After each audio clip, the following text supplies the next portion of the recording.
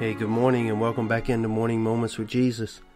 Pray you're ready for the gift of another wonderful day. In Joshua 24:15, the Bible says, "And if it seem evil unto you to serve the Lord, then choose you this day whom you will serve. But as for me and my house, we will serve the Lord." See, everyone has a story and every story is different. For me, I grew up in a family that believed in God. They believed that Jesus Christ was the Son of God, sent to give us eternal life. So I guess it was a natural progression for me to accept that as well. But you see, I have never been one to believe anything just because other people believe it. I have to figure things out for myself and determine what's right for me. So at the age of 12 years old, I was sitting in a church with my parents close to the back.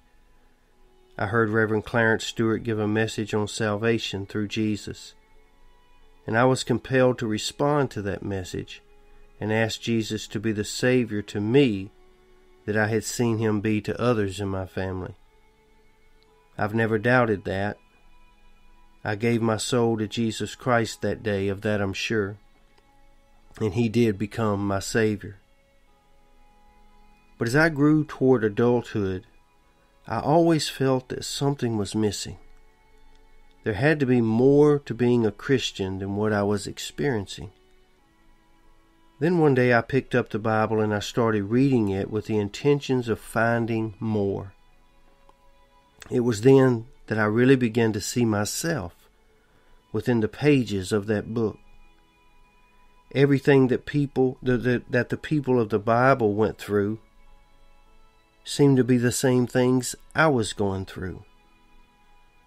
There was just as much about the flaws of people as there was about the faith that we are supposed to have. I found myself digging deeper in order to find more of me within those pages. And the miraculous thing was that everywhere I found the flaws in myself, I found the grace of God through His Son, Jesus Christ. The words of God came alive for me, and because of that, it has truly transformed my life. It is impossible for anyone to understand that, or even believe that, until you start by letting your guard down and simply trusting Jesus Christ as your gift of grace. Once you do that, then I promise you the veil will fall and you will begin to see everything that I just described to you more clearly. I do not believe in God simply because it is what others do. And I am not one who follows the leader. I'm just not that kind of person. But I will follow Jesus. Wherever He leads me, I'll follow. Because I know He's real, and I know He's relevant in my life.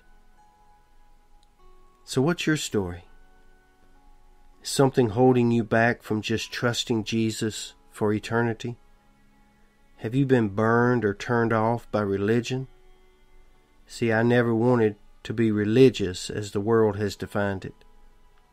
But what I found is a relationship with Jesus, an ever-present help in times of my trouble. Will you search your heart today? Will you talk to God and ask Him to reveal Himself to you like He never has before? This is my story.